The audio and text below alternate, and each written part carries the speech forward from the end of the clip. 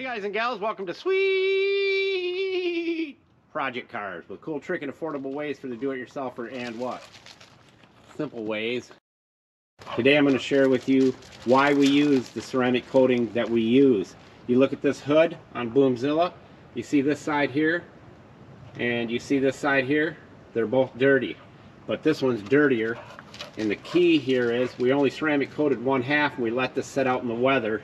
And what happens is the dirt couldn't stick to this side. The same rain fell on this side as it did on this side, which means that this dirt washed off better than that, and we're going to see if it held up.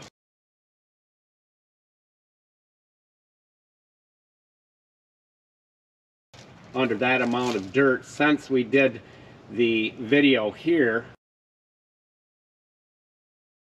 months ago, so it seems.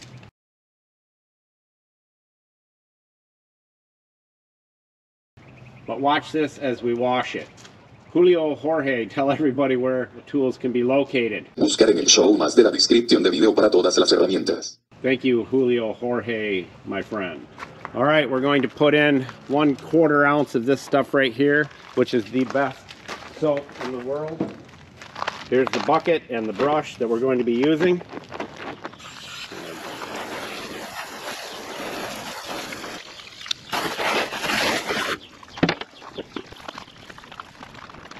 And I'm actually going to wash this one more so that you don't think that I washed this side over here more than that side. Now both sides were buffed out the same way that that video shows. This one was protected with our ceramic coating, and you'll see here in a second when I rinse it off.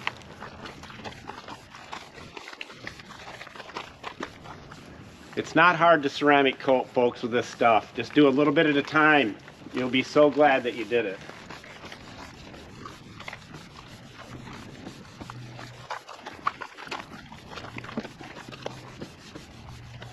I tell you, that wash bucket is the trick tool.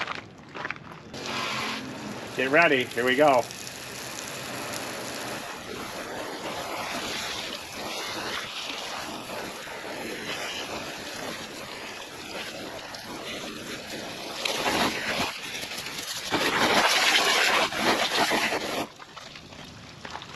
What do you think of that, folks?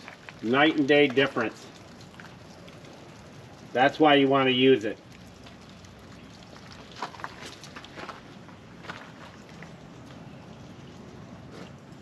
Look at that beautiful shine.